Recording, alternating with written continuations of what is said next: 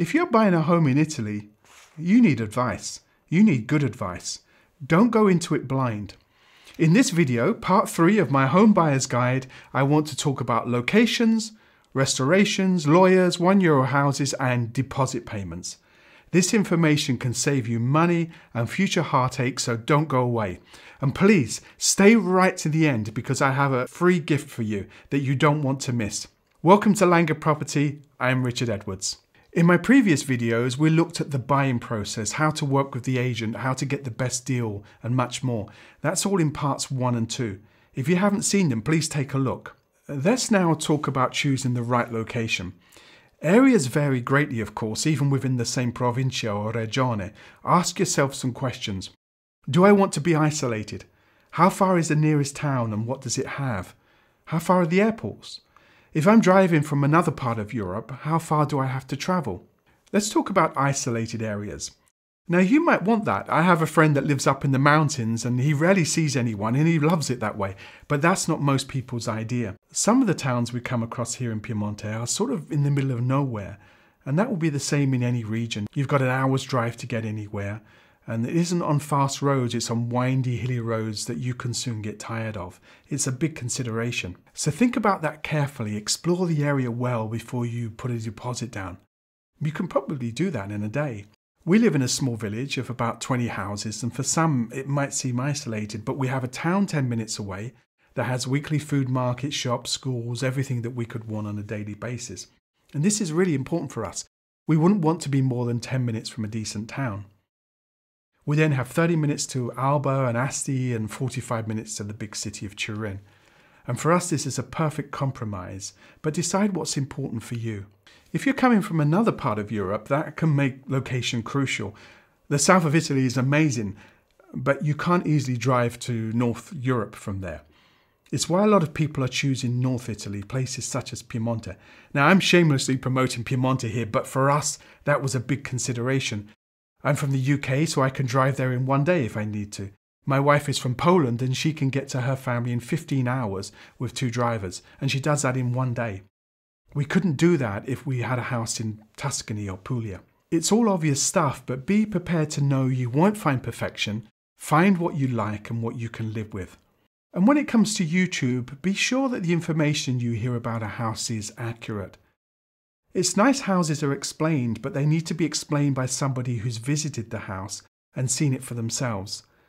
I'm working with good agents in the area and will be checking their houses and will be setting up visits so I can present the very best to you. Please subscribe so you don't miss anything. I will not feature a house unless I've seen it myself and I know the area inside out. Should you buy a house that needs restoration? On the subject of restoration, I would say the obvious again. Think about it very carefully. Pay to get the house researched, checked, so you know what you're letting yourself in for. The cost of building has gone up and it's not easy to find houses that are worth restoring, as many houses have been restored in the last 25 years or so. A report from an architect or a surveyor will cost you anything from 500 to €1,000, but it's worth it before you commit yourself fully. Minor restorations, cosmetic changes and repairs, fine, but major works can be expensive and slow. Don't necessarily believe the builder when he says 6 weeks and it'll all be done. Get it in writing, signed in his blood if possible, and keep his liver as a deposit. If you want to do the majority of the work yourself, I'm not going to argue with you. If you do want to restore something in Piemonte, then by all means get in touch, as I have excellent people I've worked with for years that I can recommend, such as builders, architects, landscape gardeners, interior designers, anything you need. What about €1 houses? You have to ask yourself, why is a community asking only €1, the price of a cup of coffee, for a house? Well, simply put, it's because nobody else wants it. How has this situation come about? Well, Italy has a serious decline in birth rates, especially since 2008. Its population is aging and shrinking at the fastest rate in the West. It seems to be because of economic situations, and I think this is true, but I think that it's also because of young people want a freedom that their parents and their grandparents didn't have. It means there's a growing elderly population and fewer children to inherit homes. In my experience, as I mentioned in a previous video, I said that because of mentality, people can't always let go of their houses for what they're really worth, sometimes even if they're close to worthless. And when houses get taken over by the state, they need to get rid of them, and they also want to see towns rebuilt and vibrant. It's a noble cause, but be very cautious. Where is it going to lead you? You have to invest, you have to restore. And what if you come to dislike the place? There has to be a reason everyone left in the first place. It doesn't mean that there are chemical factories nearby and violence in the streets, far from it, but you might find yourself in an isolated place surrounded by a very elderly population. Check the area very carefully, stay a while if you can. Don't have a romantic idea about it. It can be great material for a YouTube video, but that might be all. Think as well that if you invest a lot of time and money into a place where they can't give houses away, if one day you decide to sell, you might have problems getting your money back. You might even have problems selling it. It might be better to find something that's already been restored, or something that needs not such major work but is in a good place, in a desirable place. That could be a better compromise for you. Do you need a lawyer? The answer is simple. No. You have the notary and the agent. If you ask a lawyer, they're probably not going to admit that you don't need a lawyer, so might just take their time and generally complicate it to justify a fee. That's the experience I've had on several occasions. A good lawyer will tell you that you don't need him or her. If you want a lawyer, sure you can, but the notary is between a lawyer and a judge. It's a higher position, responsible position, so they will ensure everything is done correctly, and according to the law, it has to be done through a notary.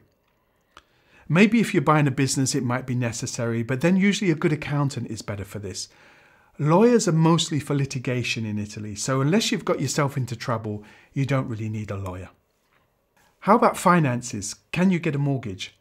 There's no use buying with a mortgage unless you know you can get a mortgage or what percentage is realistic for you. Apparently in 2024, interest rates will be going down. We'll wait to see, but that will be great news. It will save you and everyone a lot of time if you have finances in place before you come. It is usually possible to get Italian loans, and I have an expert that can help you do that. I've worked with him for many years and he's had great success helping my clients. So if you need that service, by all means get in touch. Now, I wanted to add some clarification about paying a deposit. Once you find a house, negotiate and agree to buy, you pay a deposit of 10% to the owner, or it's put into escrow. This is paid on the official contract called the compromesso. I explained this in part 1 of this series. But now agents can sometimes ask for a deposit before this. The contract is called the proposta d'acquisto, or purchase proposal. Now don't pay this. Only under 2 conditions. One, that you've already had the house checked for issues and that you definitely want to buy. Or 2, that you can afford to lose the money. It's something unreasonable. The chances are the agent will want this deposit before you can do anything other than view the house. The agent will say it so that no one else will buy it. And this might be true. It will be taken off the market. But you're usually expected to pay this so you don't change your mind. And if you do find issues or you decide to pull out, you lose your money. And sometimes the agent can even demand his commission payment. Don't pay these deposits unless you're sure and ready. And work out the agent first as well. Make sure that you can trust them. Thank you so much for watching this video and the others in this series. I hope it's been useful. Now, I mentioned a free gift at the beginning. Go to my website, there's a link in the description below, and you can download my free Italy home buyer's guide in PDF or EPUB format. And it contains all the information in these videos, plus more.